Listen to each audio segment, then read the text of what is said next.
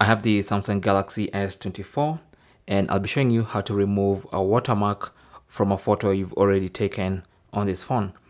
Now I'm using the S24 Ultra, but this works on all the Galaxy S24s.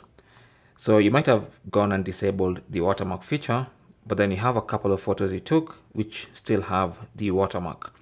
Now fortunately, on your Galaxy S24, you have the AI feature that allows you to remove watermarks. So you can tap on the editor, and with the editor, tap on the AI editor, and then circle the watermark, and then it's going to be selected. If it's not circled properly, then you can just deselect and try to circle it again. There you go. So once that is selected like that, you can long press the selection and then tap on the erase button.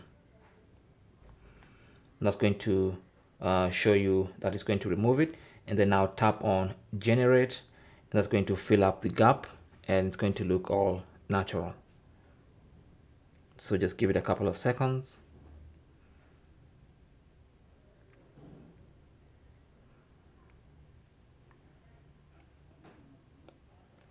There you go. And there is how to remove a watermark on your Samsung Galaxy S24. So just tap on done and save your image. You can choose to save it as a copy or just overwrite the original.